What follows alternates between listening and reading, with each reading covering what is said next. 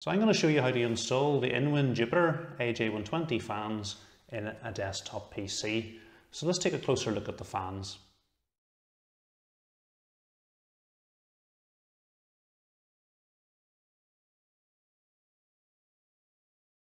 So this looks like a standard RGB fan in that we have got two wires coming from it.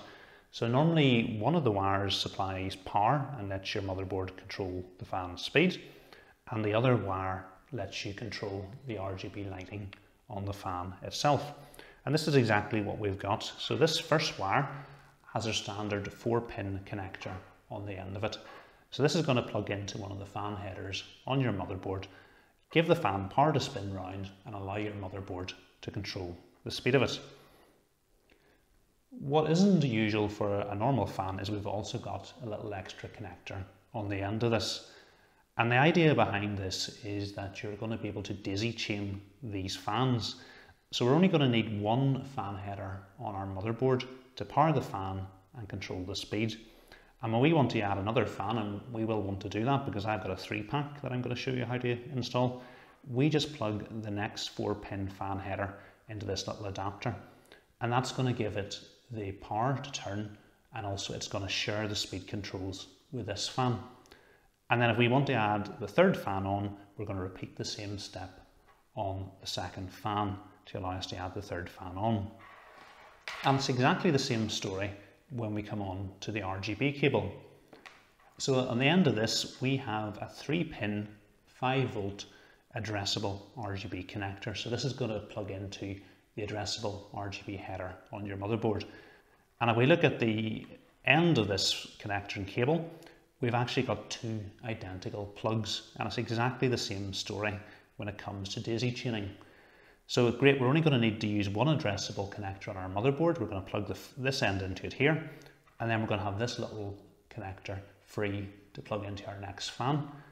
And then the next fan is going to have a cable free, which is going to allow you to plug the third fan in.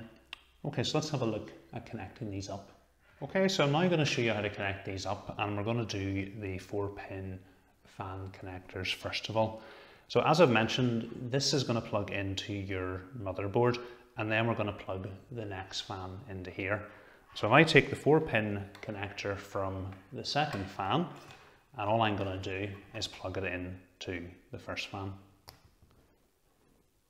And then we've got the next connector in the chain, and then I'm going to take the 4-pin connector from our third fan and plug it in to here. And then we have a spare connector on the end should we wish to add any further fans. So to power all 3 fans, all we would then need to do is plug this end here into the 4-pin fan header on the motherboard. Okay, so let's have a look at connecting up the RGB. Okay, so we've got the RGB cable here with the 2 connectors on the end.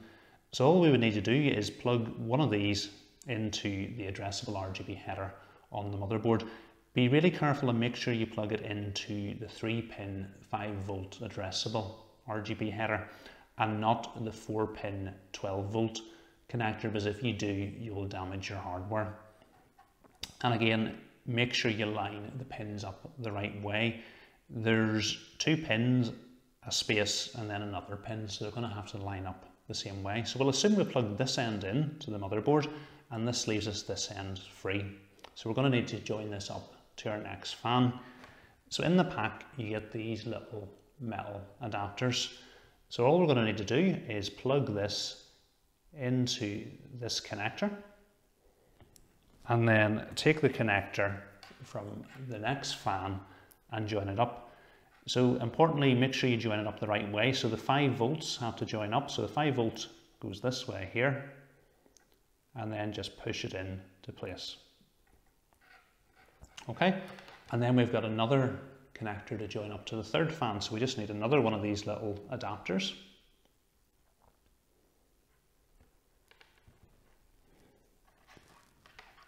And then it's going to plug into the connector from the third fan, making sure the 5 volts line up. And again, we've got a spare connector should we wish to add additional fans. Okay, so that's all 3 of the fans connected up. So I'm going to show you how to plug this into the computer. Okay, so we've got one of the 4-pin power connectors and we're going to plug it into the chassis fan header down the bottom of this motherboard. So it's just a matter of lining the 4 pins up and then pushing it in. Okay, next thing to connect up is the addressable RGB connector. So it's really important we line this up the right way.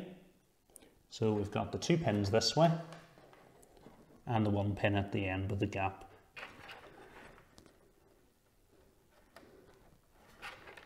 Okay, so that's all the fans connected up to the computer, and if we were to power up our PC, the fans should spin and we'd also be able to use our motherboard's RGB control software to adjust the RGB on the fans.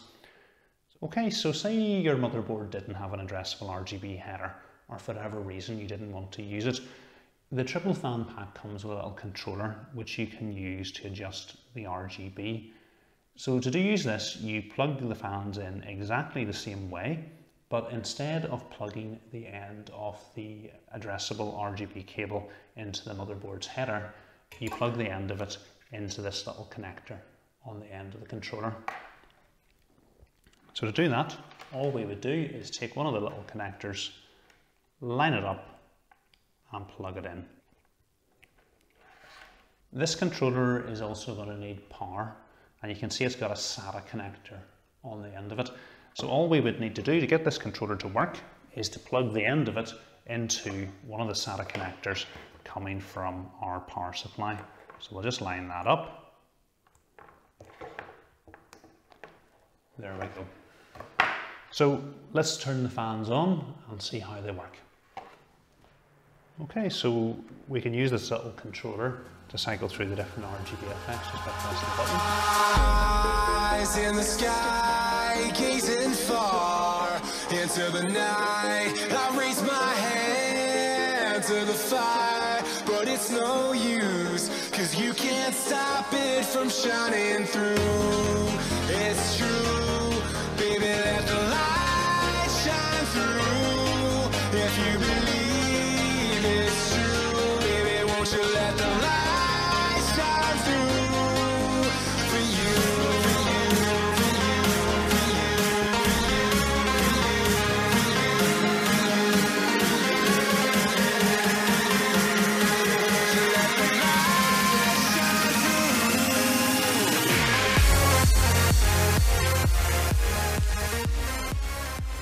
Okay, so I think you'll agree installing InWin's Jupiter AJ120 fans is really straightforward, and I think that's largely due to the daisy chaining method they've decided to go with.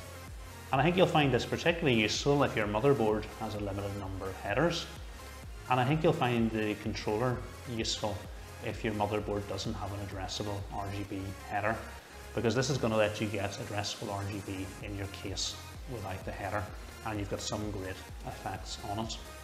So hopefully you find this video useful. If you have, please give it a thumbs up.